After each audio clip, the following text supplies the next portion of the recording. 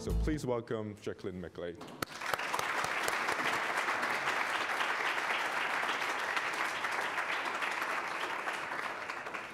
Well, good morning, everyone, and it's a really great pleasure to be able to speak to you. I've been enjoying the last week having a class with some fantastic students, and I hope that they also have enjoyed it, but it's been really lovely to interact with some of you on an individual basis as well as collectively.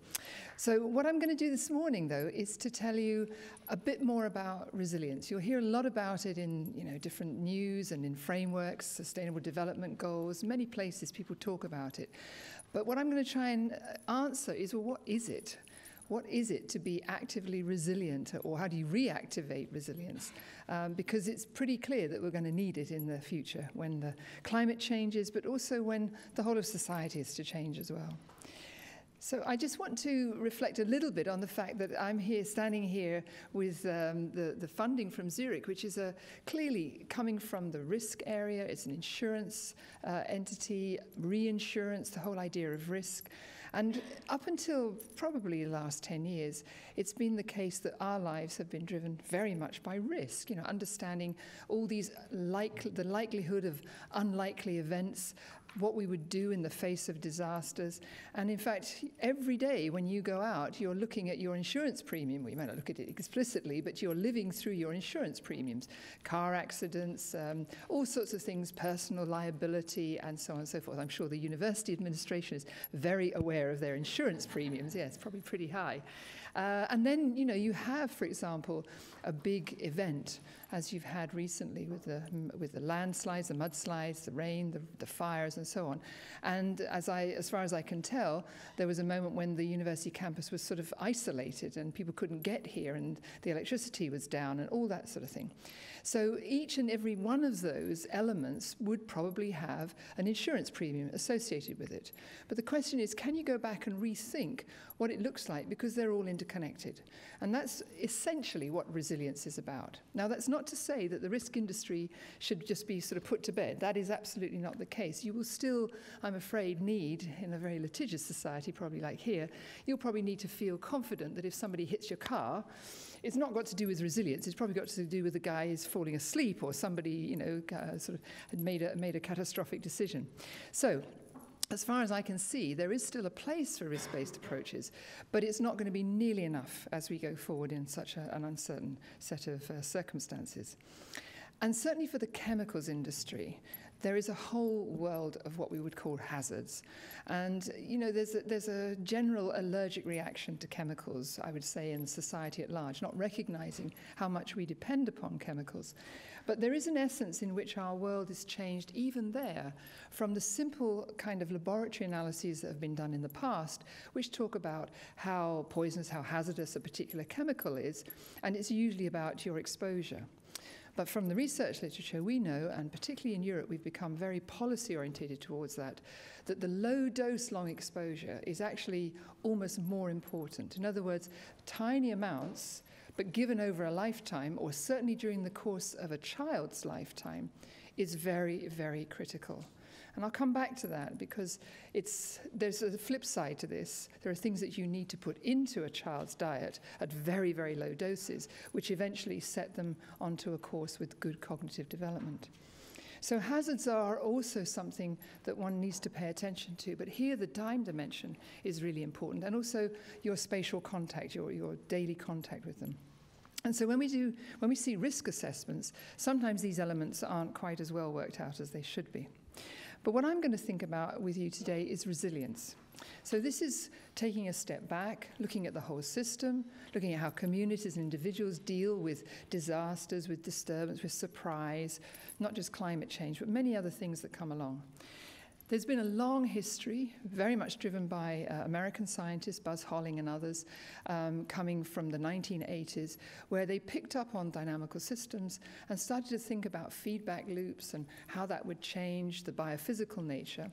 And there was, at one moment, a kind of big conversation within the conservation world about, well, could you bring ecosystems back to the place where they were? Having perturbed them, was it the right thing to do, in a sense, to reconstitute them? So many, many decades of work was done. David Tillman's work, I think, was cited a lot in that. Can you recreate ecosystems as they have been, and should they be? And it became, in a way, a moral discussion as much as a scientific discussion, because, in a sense, if the world is evolving forwards, is it appropriate to try to refit yourself back into the past? Now, until climate change has really been rooted into people's thinking, I would say that many conservationists, particularly in Africa, have this idealized view of being able to reinstate the savanna, reinstate the tropical rainforests. But far be it from me to be critical of all that wonderful work. However, it is very obvious with climate change that this is going to become mission impossible, that you really cannot reconstitute. And so, yes, we are going to be faced with, I will call it geoengineering, but it is engineering of the biosphere in the face of very, very significant changes in climate. So we can have an opportunity to build resilience in right from the very beginning, if we understand what it means. And then another group, again dominated, I would say, mostly by the Europeans, Carl Volcker and others, started to think about socio-ecological resilience.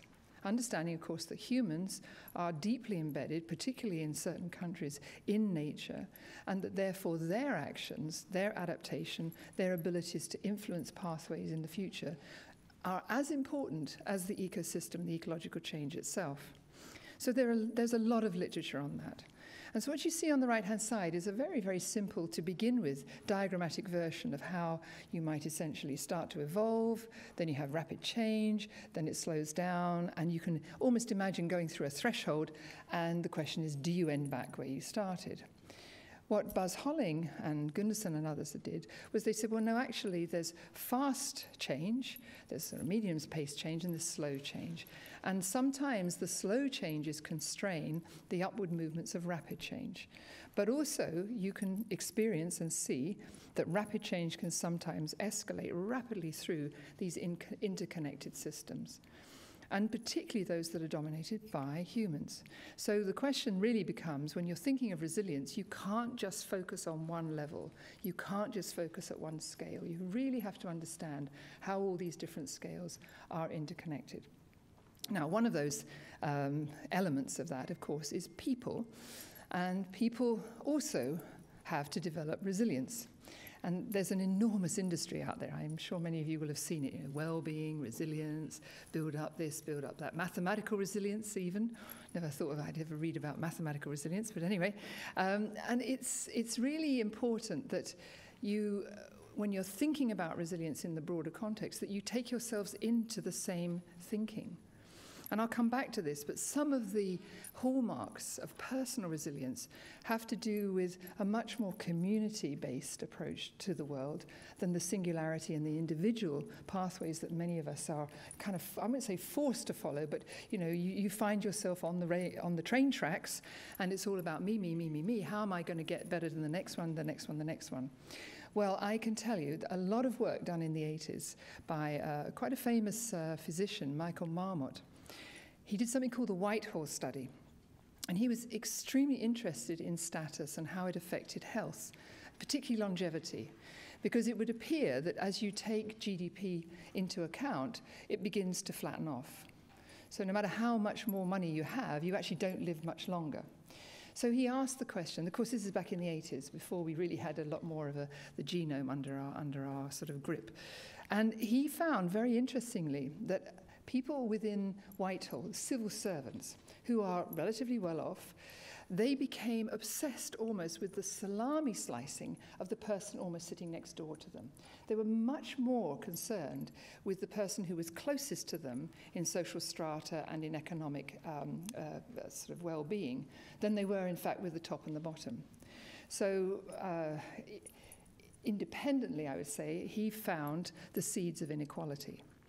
Because, and it's proving to be true more and more, particularly in very unequal societies, that mostly those individuals who are the greatest, the affected the most, are far less worried about the ones that are a long, long way away in terms of wealth than the ones who are closest to them. So you know about your neighbours, you know about your colleagues, you know about your peer group. And that obsession with knowing that group and not worrying about the ends, the sort of the long tail, so to speak, is in effect a very dangerous situation, because you basically lose control of the overall wealth of a nation. And that's why resilience is very important, because it brings you back all the time to the community, to all the others that you interact with, the social networks, but also how wealth is circulated in society. And that's why you see in many books, when they talk about resilience, they talk about generosity and honesty, ethics, and many other things that have to do with more personal motivation. So I'm going to sort of leap forward now to the last 2 or 3 years, where resilience became a kind of leitmotif for the Sustainable Development Goals. And it's really fascinating, because if you go and read the texts of all these goals, you'll see, either in the goals or in the targets, not in the indicators, but certainly in the targets, that the word resilience is used. But it is used in many different forms. So if I think about, for example, Goal 1, ending poverty, one of the targets says, build the resilience of the poor.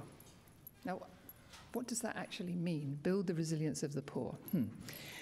Goal 2, implement resilient agricultural practices. Again, something probably quite different from building the resilience of the poor.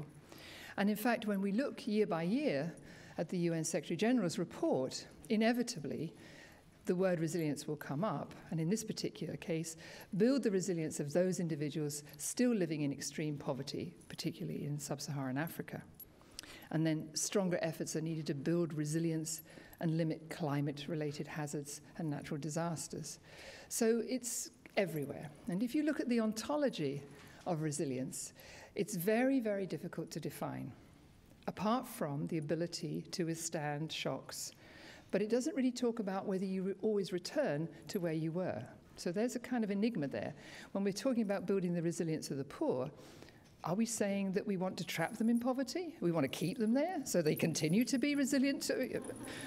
I don't think so. But anyway, so again, it's a tautology, it's a very deep ontology challenge, and yet somehow we kind of understand what it means.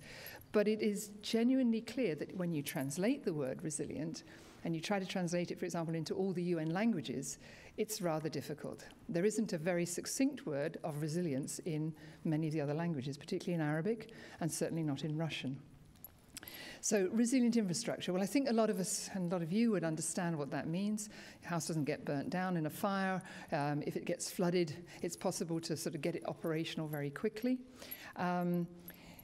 Resilient infrastructure, particularly over borders, very important politically, of course. You know, if you've got a bridge that crosses a very, very large estuary and one end is and isn't, and then you have problems. Making cities resilient, strengthening resilience in terms of climate change, and then conserving the use of resources in the oceans, including by strengthening their resilience. So I ask many of you, because some of you are marine scientists, what do you think that means when it comes to the marine ecosystem and oceans? Do we have a clear understanding of what it looks like to have a resilient ocean? Okay, so I sort of put the challenge up for you. Where I think we've got to is that inevitably, even if it's the oceans, we understand that there's a human impact. So we are genuinely dealing with socio-ecological resilience. And whether it's reactivating or activating, I think, is a contextual issue that one could come back to. So these sort of different elements to do with the sort of the local ecosystem, and then the larger, broader landscape or seascape, and then the more of the global dimension, and somehow how that's connected then to management practices, how it then looks at institutions, and ultimately how networks help to bring that together, is really at the core of resilience. So going through the literature and going through praxis and talking to many people, it's getting clearer and clearer that there are at least 7 principles that one would want to look at when you set out to describe, plan, manage, build resilience. So there's been a long, long field of work, field of research in biodiversity and whether or not sustaining biodiversity actually helps to conserve ecosystems and, make them more resilient. And whether you should have redundancy and do you have, keystone species and so on and so forth. All familiar territory, I'm sure, to most of you. There is an interesting mathematical theorem, I have to tell you, though, which Bob May and I and some others worked on, which shows it's part of a Green's function. And it's very interesting because up to a certain point is what you would conclude from this mathematical treatise. So diversity up to a certain point. Not infinite biodiversity, but a certain amount. Now, what is that point? Of course, to be determined. And it's determined by different, what we would call natural length scales. So those can be time and spatial scales. So there comes a point where it's very burdensome, theoretically speaking, to carry lots and lots of species through suboptimal conditions. And you can really look at that. Managing and enhancing connectivity, I think that is very, very much, I would say, influenced by network theory. There's a lot of, I would say, abstract underpinning and understanding of what that looks like. And it is certainly one of the drivers between now and, let's say, the next 10 years about how we will build the future internet capabilities, how we'll build connectivity and social communications. So you can have very brittle communications, you can have very flexible communications. Each of those have benefits and also downsides in terms of how much energy you've got to put in to maintain them. But it is clear that you need to find the right level of connectivity when you're talking about resilience. Managing slow variables and feedbacks. Well, this is the kind of hidden difficulty. It's very easy to become preoccupied with the local issue, fire, rain, floods. You can really sort of say, right, we're going to look at this, we're going to recreate these environments, we're going to make sure that people live healthily and safely and so on. And then, without me having to quote the unknown unknowns, they sort of come in from right side, and those are probably slow variables. Now, what comes to our rescue are more and more data flows coming in from some of our latest satellites. So I do a lot of work with the latest generation of Earth observation platforms called Sentinels. Some of you might have heard of those. And they go along with a whole group of science exploration platforms, the Earth Explorers. So we can now manage to measure incredible things about planet Earth, which we never could before. I'll give you an example. There's a Swarm mission which has just started to send data back, and it looks at the magnetosphere. But what it actually tells you is about the long-term history. And for the very first time, we can almost sort of look into the core of planet Earth. It's quite extraordinary data. And again, it requires a very specialized knowledge to be able to interpret it. But the mere fact that we can look at that long history through the geology and then understand more about solar flaring and solar energy is very, very likely to yield some insights into what lies ahead of us. Then there's Aeolus, a fantastic mission. It was so far beyond anyone's comprehension that you wonder how it even got through the mission approval. and yet it did. And it was a blind faith between industry and science that we were going to somehow figure this out.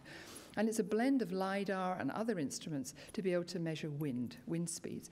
So we will have the most accurate measures of wind speeds across oceans in our hands. It's launched in the third quarter of this year. And then we have all the Sentinel missions coming in. It was a huge wake-up call when we turned on Sentinel-5P, the precursor. And I mentioned to a few industry people, yeah, well, of course, you won't be able to send out your emission reports anymore. These are no longer inventories. These are real observations. And they said, no, this can never be. I said, no, we can see your factory. We can see the emissions from your individual factory. And I imagine that they blanched and then went home and thought, oh, my goodness. So the whole world of reconnaissance, of Earth exploration, being able to detect these very rapid changes and put them into the context of long-term change is, so to speak, upon us. It is petabytes of data, that's for sure. So we will need to develop much better ways of extracting the data and understanding the signals.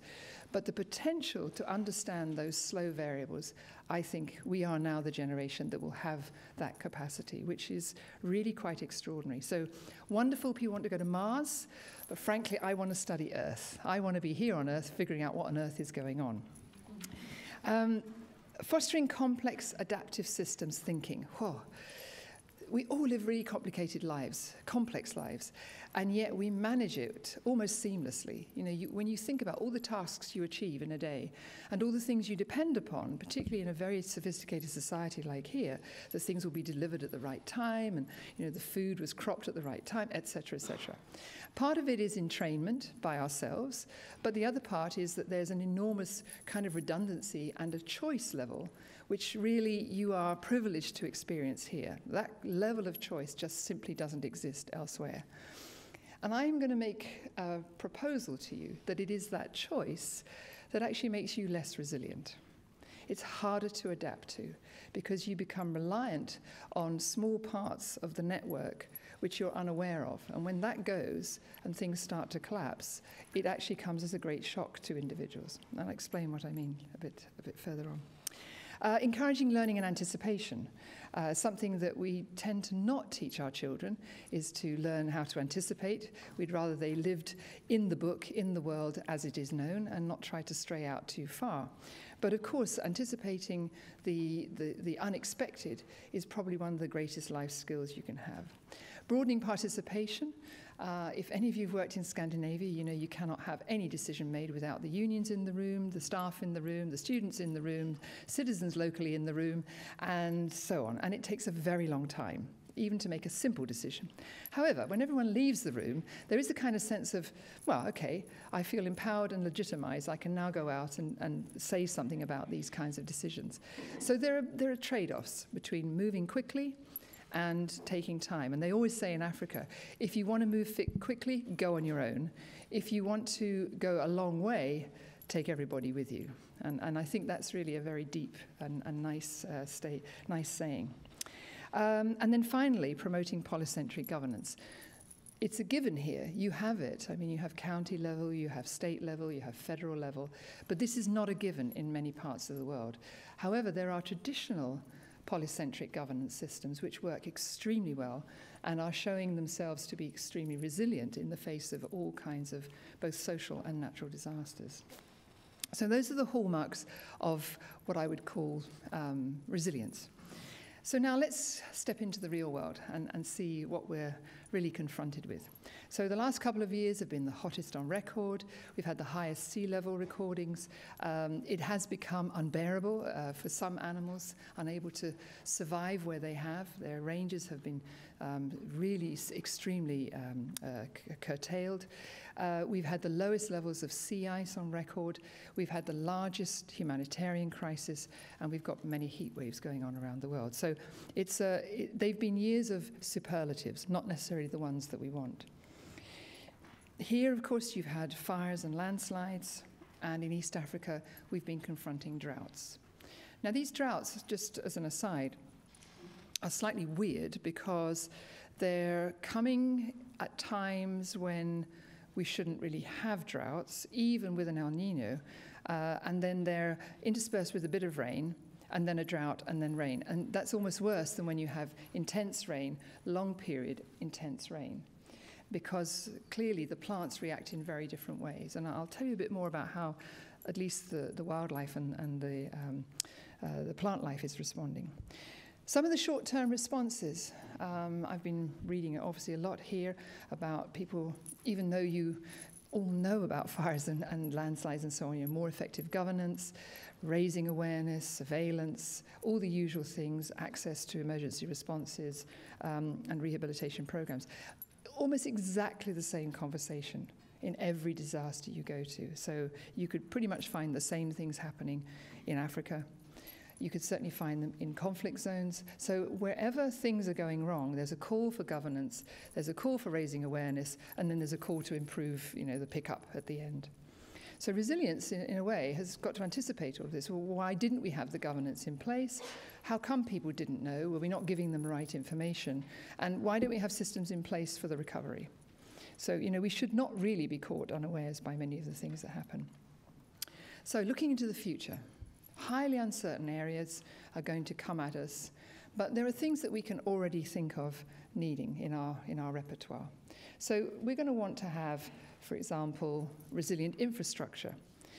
And we can see already, this isn't just in the textbooks of architects, but this is happening in reality, vertical gardening, where we see a lot of faces of buildings now being used for food production. There's all different kinds of energy. My imaginative energy, you could imagine having those instead of just single ones. Living in the coastal areas of the Netherlands, it's very clear now that with amounts of coastal intrusion, that a lot of the land is just simply not stable enough to build on. So as many of the architects have said, water is far more stable than soils that are thixotropic. So let's start building on water. It's got the added benefit, of course. You do two things. One, you draw heat energy from the water. And two, when the storm comes, you can actually physically move the houses to safer places. And that's precisely what happens now. There's a whole governance structure for that. And then there are these sort of landscapes that people dream up. But we're beginning to see that, where you have almost enclosed areas in which people live, moving from one enclosed area to another, cutting down the amount of exposure they actually have to the real world. Not my cup of tea, but clearly some. Tackling food security. So the typical response to food security is what the UN does very well, which is, of course, the World Food Programme, which is to send out these packets of food which don't require any water, literally can be stored, cut open, and given to children and the vulnerable particularly, but to families. Now, the challenge with these is that often they're peanut-based. So they have a reaction in many populations, which is really very, very negative. But on the other hand, we've got some other things going on. It's not just about drought killing animals. We've also got toxins spreading through some of our crops. And one which is pernicious, which is, I think, surprising a lot, even in Europe, is the spread of aflatoxin. So aflatoxin has been known about for a long time. You often see spoilage in warehouses where maize is retained and not looked after very well, particularly in developing countries. But it is really, really toxic. And I think when we produced this map, it came as a great shock to the European Union, because they suddenly thought, no, we don't do this. This is a developing world problem. But it turns out it isn't a developing world problem. Aflatoxin really likes the conditions that are now spreading up from Africa. And we can see on a number of occasions, it's already happened, but we can see again and again that even with modern ways of storage, the likelihood of aflatoxin contamination is going to increase. Now, the European Union takes this extremely seriously because the contamination of the food chain has now been significantly linked to health disorders, and in particular to liver cancer. So this is why aflatoxin is not just something esoteric that you might want to deal with in the Rice Institute or the Maize Institute in Mexico or somewhere else in say, in Indonesia. No. This is something which is very serious. And I go back to that point I made at the beginning. Even small doses, low-dose exposures to aflatoxin can accumulate and start to create the basis for cancer. So I think that, this is one of those aha moments, right, we better pay attention to this. We can't eradicate aflatoxin because at the speed at which it's spreading, it means that it's going to be extremely difficult. So we need to have aflatoxin testing, surveillance. We need to have different varieties that are maybe resistant to it. But in the developing world, it's a really tricky problem. This is a small, well, not so small, but it's a neighborhood outside of Nairobi called Dagoretti. And some public health officials went in just to see what the levels of aflatoxin poisoning were, because they had been finding a couple of years ago that people were dying essentially all over Kenya. And so there was a recall of many of the food storage areas. The food was taken back, and then they went out into the community. And as you see here, when they did a simple testing of the children, 41% of the children were found to have aflatoxin poisoning. I mean, that's a huge number. And this is a big shock to the public health officials. And of course, it doesn't only lead to cancers, it leads to stunting, poor growth, and pregnant women were taking this on board. So this is the staple diet. You can't just simply remove it and say, well, go and find an alternative. There's choice. Well, there is no choice. This is it. There is no other kind of staple food actually available. So what's the answer? Well, one of the things that's come up is detection and monitoring, these little strips which you can now put out into the wild, so to speak, and detect aflatoxins. So at least you can have public health officials in a very affordable way, being able to identify which food stores are contaminated. But then you still have the problem that if they're contaminated, what do you give people in its place? And of course, that's where the UN steps in, and they bring their bags of rice, and we try to see how to mitigate the direct problem. Crop diversity, there's a lot of work going on now amongst the consultative group of International Agricultural Research Centres, the CGIR, to look at what varieties they could grow. Let's just take one more step then down this road. And I'm using this as an example to show you how complex some of these systems can be. So climate change and childhood undernutrition. This is a map that's been put together, and it's been used and been updated and so on, but it's about vulnerability. And you can see, of course, that a lot of the world is going to be very susceptible in terms of climate change. And this vulnerability was life-threatening diseases, malnutrition, and undernutrition. When we look around the world, particularly in the developing countries, the DAC countries, we see that 46% is an enormous number of under fives is due to undernutrition. Okay, these are kind of sobering numbers. So half of all the children who die from undernutrition. That's a lot of young lives are lost. But the one that's very worrying is the stunting and for the severe acute malnutrition. Now, the graph above was taken from a World Bank report, and it really just says that this is probably one of the it's the clearest case of where you need to invest, because if you fix this problem and you invest, your return on investment is probably one of the highest that you'll get. So, alert all aid agencies, please pay attention.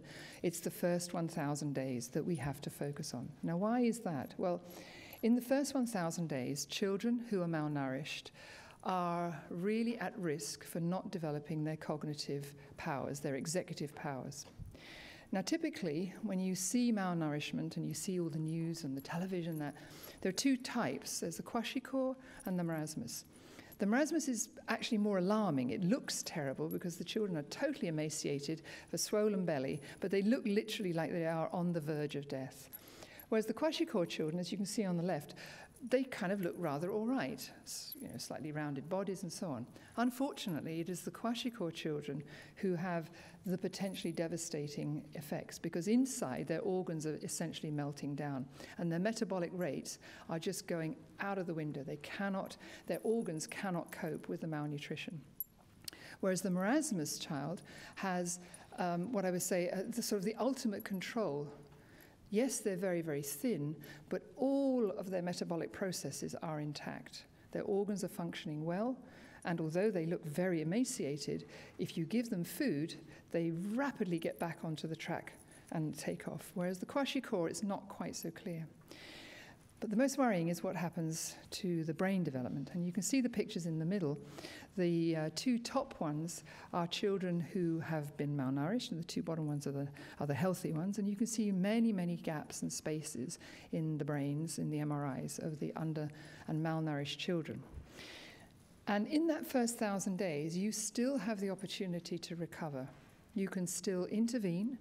You can give micronutrients, you can give calories, and children can essentially be packed back in to a good development process for their cognition. If you miss that window, it all starts to go horribly wrong. And if they remain malnourished, certainly by the time children become adolescents, then what they do is they lose their their executive powers. And the clearest manifestation of that is they're walking along, someone hits them on the shoulder, and they have no possibility to maintain a calm response. It's almost like they will absolutely reach out and react very violently. And this is, in a way, one of the hallmarks of danger, I would say, is if you look at the map of malnutrition, and you look at what I was doing, particularly when I was in the UN, thinking about the amount of internal displacement, people being moved into refugee camps, where the hallmark is calories, not necessarily nutrients. What you have are children that are potentially looking as if they're being fed, but they're not getting the food of the right quality that would enable them to have proper cognitive development. Now, just imagine where a lot of those people end up. They start spreading out around the world. And what you have are young people, particularly, who have a very poor cognitive development with less executive power control than most of your average adolescents who've been brought up in a well-nourished setting. It's not their fault, but certainly it's something that we should be extremely careful and aware of. So, you can ask the question, do you want to export the map of peace? In other words, treat children when they first arrive in a refugee camp with proper, nutritious food and take care of that and focus on that? Or do you want to just sort of let it run, keep everyone alive, and then allow people just to either resettle back in their homes or to move out around the world? And I think there is a moral duty here, particularly for the UN, to make sure that this is taken care of. And in fact, that's what's beginning to happen. Can you repair cognitive damage? Well, that's one of the big questions. So it's a big question for the AI community, it's a big question for the deep learning community. Could you, in a sense, redo the calculus backwards and kind of go back to trying to re-establish what those cognitive networks, the sort of neural networks would look like? Open question, I don't have any answers, but it's certainly an active part of research by quite a few people. So let me now conclude by where do I think there is resilience? Because that's all been very speculative and, sort of putting all the alarm bells up. But, all around the world, there are very, very resilient communities. They tend to be amongst some of the traditional communities. And so I've been looking over the years at, well, what is it? What's the hallmark that enables populations and communities who are confronted by the extremes of climate change and sometimes the extremes of socioeconomic, going to the edge. And yet they have resilience and they actually do more than just exist. They thrive. They can really see themselves into the future. So when we talk about resilience and we think of, well, where can we find success stories, I would very much tend to say, let's go look at some of the indigenous peoples and the traditional peoples, because they are facing uncertainty, but they've faced it for millennia, for decades. They really have a deep understanding of uncertainty. So the first place I'll take you is up to Greenland. I did a lot of work in Greenland when I was head of the Environment Agency. And it was a very interesting community because on the one hand, it's part of the Kingdom of Denmark. So you have a slightly paternalistic background. The post is Danish. The currency is Danish, but everything else is Inuit, I can tell you, from beginning to end. Even to the point where East Greenland, they only have an oral language, and West Greenland, it's written down. And they send all the orphans to the east, so it's a sort of slightly mixed up community. And yet, they take care, particularly of the children who are sent to them, to build a very different kind of life for them. And I'm going to take you sort of with Dinas, who's shown in the picture there.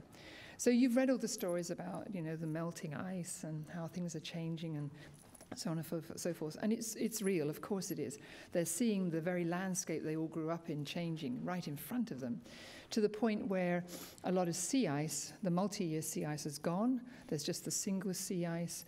And these big icebergs that you see are probably 150, maybe 200,000 years old. And so you'll never see them again. And they're just carving off this enormous ice cap.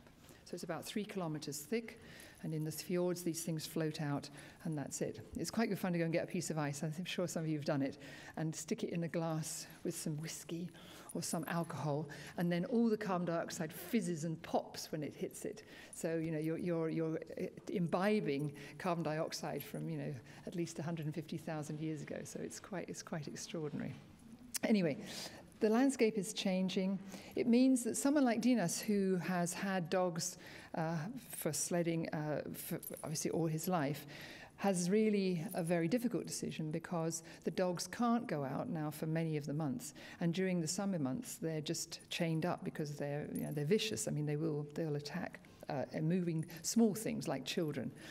So, do you get rid of the dogs? And that's a part of the way of life. So Dinas and others have taken a view across this small settlement that they will have fewer dogs, but they will still retain them as part of their traditional life.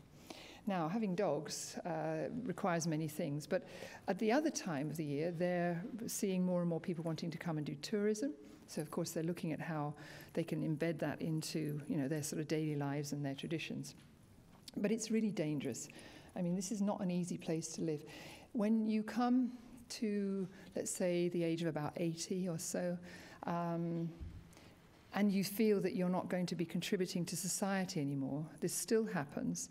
There is a rock that's just outside of the settlement, which is very, very steep, and it goes down straight into the fjord. And the elders who feel that they really can't contribute, particularly if there's not enough food, and they think they'll be a burden to the family, they walk out onto the rock, and then they walk down into the fjord. So they essentially still give of themselves back to the community, knowing that if they stayed and there were too many in the village, they wouldn't make it. So as I say, even though they're part of Denmark, there are settlements which are, you just can't get to them. They're far, far, far away. And so they make these decisions in the middle of winter when they see that it's a choice between the elder and the young children surviving. And that's community. I think that's one of these conversations that, we had again and again whilst I was there. But anyway, they have tourism now, and it's quite interesting because tourists who go there are quite adventuresome. And yes, we'd like to go out on a seal hunt, and then it happens in front of them, and the seals are absolutely for eating and for feeding to the dogs. So when Dinas, in this particular case, shot the seal, I saw all the tourists go, Oh my God, it's real. Ah, right. He really did. Oh, wow. Oh, yes. Well, But then what happened was absolutely extraordinary, because Dinas got out of the boat, brought the seal up onto the ice, and said a prayer over the seal, because it's always a very special thing. So, he may kill a seal every week, but it's still, it's an ability that you don't look down on at all. And I think that's what connected a lot of the tourists in the boat with this way of life, that this is genuinely part and parcel of how you live. The story behind this picture, it's actually, I didn't take it, it's a spectacular picture taken by a Pulitzer Prize-winning photographer. I was standing next to him, as was another person. I stood in exactly the same place, as did the guy next to me. And he took the Pulitzer Prize picture, and I just took the ordinary one. And I kept thinking, how does that happen? I'm in exactly the same place, And this was on the front of the newspapers 2 days later. Anyway. So, resilience. Those Inuit, I have to tell you, have both social, community, as well as adaptations in their lives that mean that they're probably going to be able to adapt for many, many decades to come, even in the face of extreme climate change. So now I'm going to switch to another community entirely, my own. So 2 years ago, I got married to a chief in the Maasai. So this is where I live. I live in a mud hut in the Rift Valley, in a place called Iwangan. It's a village near to Sekanani, the Maasai Mara Reserve. There's a whole backstory to that one, which we won't do now, because I'm going to talk about resilience, okay? But this is resilience as observed by me, scientist, chief scientist, tick next to chief of village. So this is kind of very interesting, because, I'm the natural scientist and he's the chief. But I think he understands what I do. So sometimes I go into scientist mode and I start recording things and doing all this sort of stuff.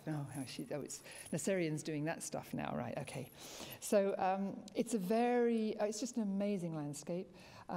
This is a really crappy picture, but anyway, it's a picture of the Rift Valley shortly after rain, so you can see it looks quite green. It's vast. It is the cradle of civilization, if you want to call it that, but certainly where humans are thought to have at least evolved there, if not somewhere else. And it's a pretty extreme environment. And the Maasai are an iconic tribe.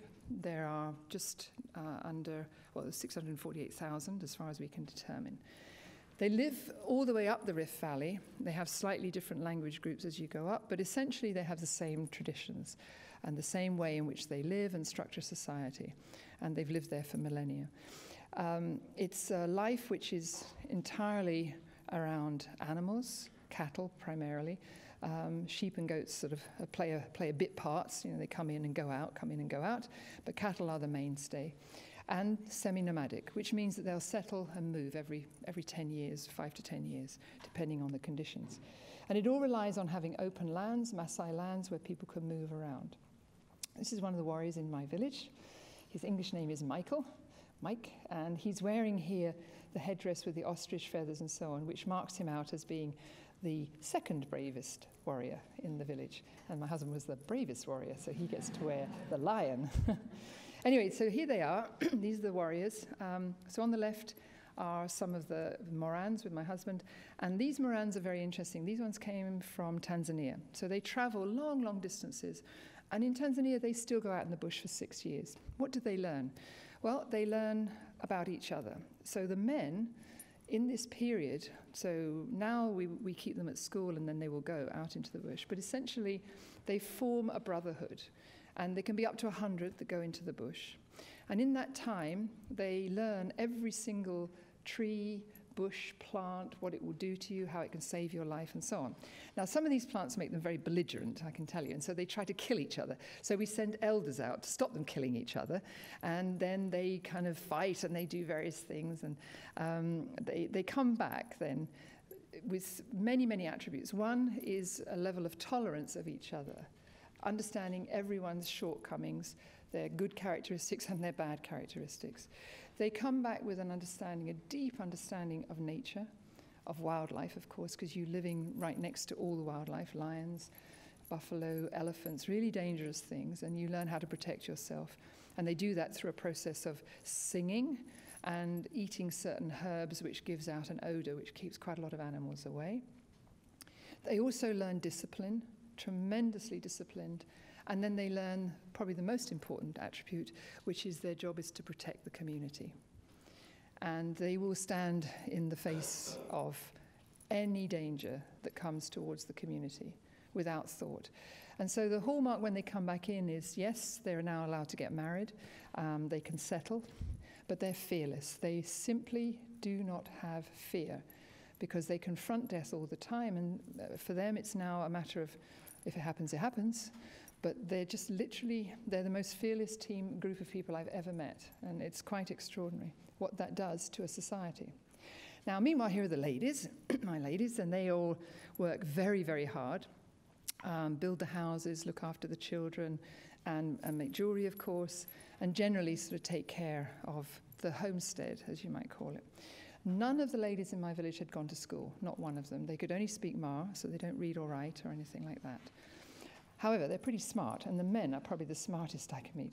So here are our elders. These are the ones who actually live in the village. The gentleman in the middle is just over 100. The one to the left is about, I think he's 102, we've estimated. So we've got accurate records for most of them. So the village is split into young children up to about the age of 15. The boys becoming circumcised then. There is no more female circumcision. Then they go in and become Morans and young warriors, and they become junior elders.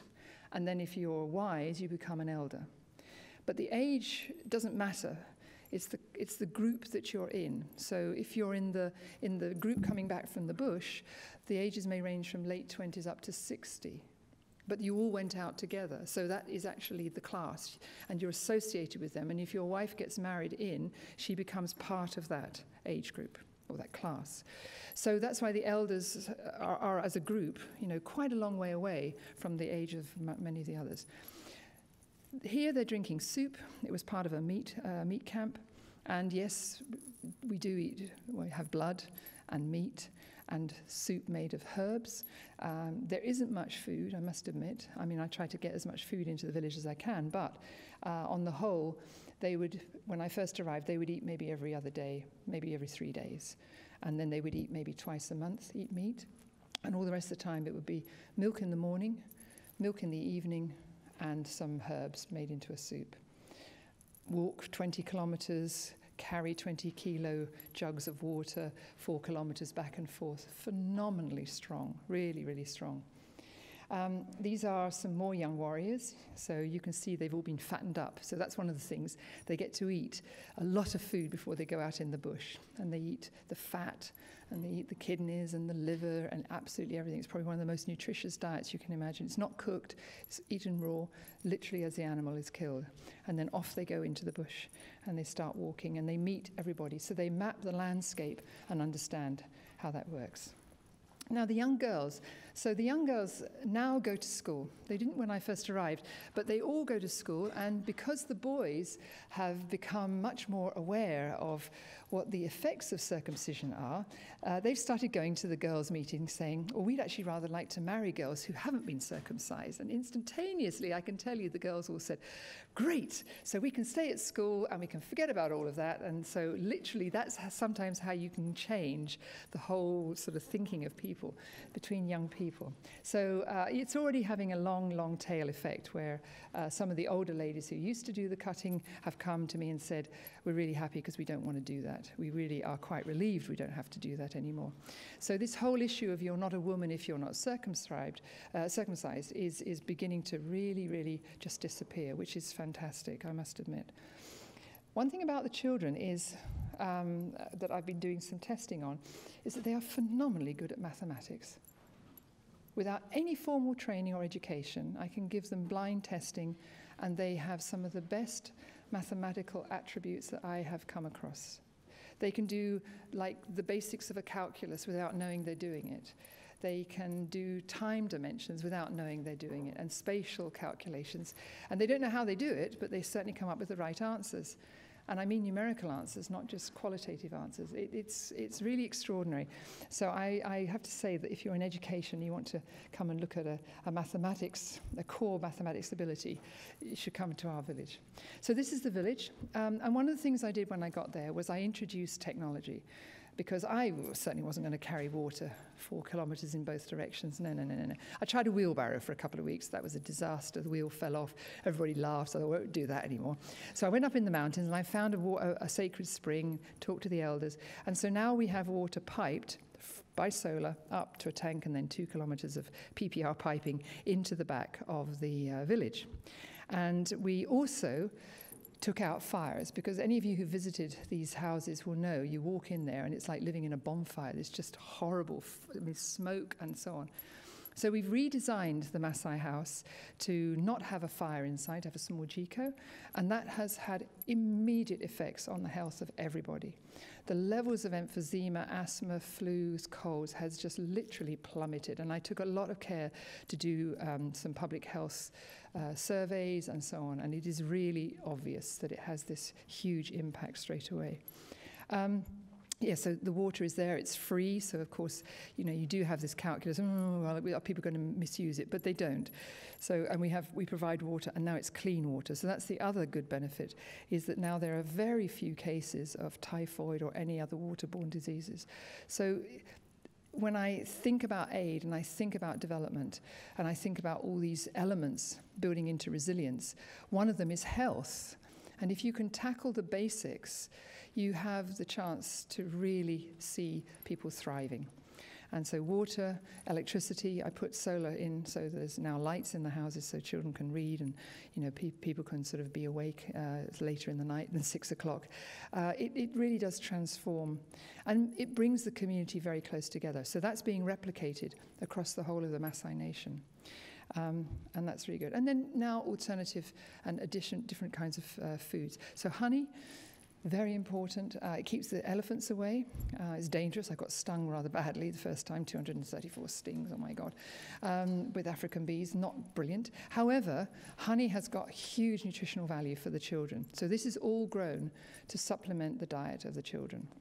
And similarly, what we're also doing is we're now distributing plants and seeds to villages all around of medicinal trees.